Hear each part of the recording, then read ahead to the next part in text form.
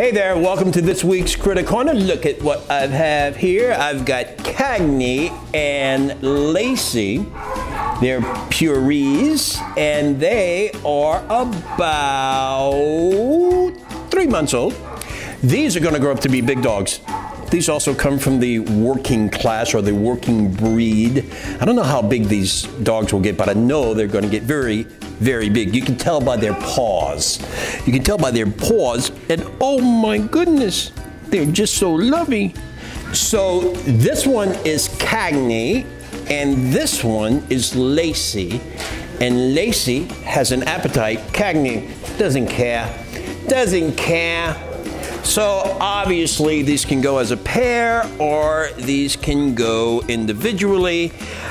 These were stray. They're a little shy at first, but boy, once you get to know them, they're a lot of fun and beautiful markings.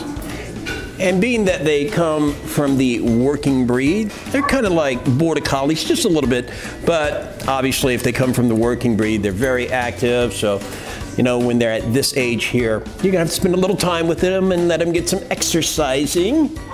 And all working breeds are very intelligent. So these are gonna be very, very easy to train. So if you want more information on Cagney and Lacey, we will have that information on the screen after our presentation. And you can get or see the entire gallery of cats and dogs looking for loving homes.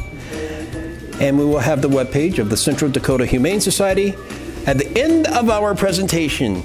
Pure knees, 2 of them, Cagney and Lacey, about 3 months old, very loving. They're ready to go now. Information coming up in just a bit from the Central Dakota Humane Society, and that is this week's Critter Corner.